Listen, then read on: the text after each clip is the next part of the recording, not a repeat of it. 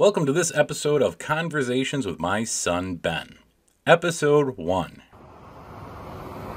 So I was driving the boys to school last week and I said, "Hey Ben, I was thinking we had so much fun doing the Down by the Bay video, we should do another song."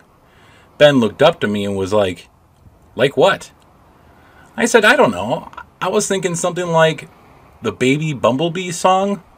Ben quickly replied saying, "No, that song's pretty messed up." He's 8 years old, mind you. But I say, "Oh, there's even more messed up children's songs than that one."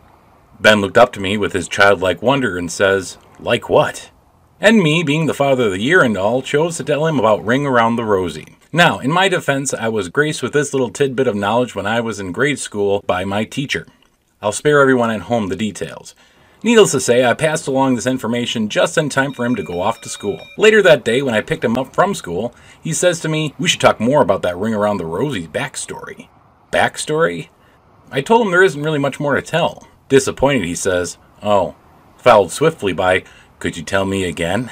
After the second time telling him the backstory of Ring Around the Rosie, he sits back satisfied after hearing the information once again. After a very brief moment of silence, he says to me, "I really like the Ring Around the Rosie lore."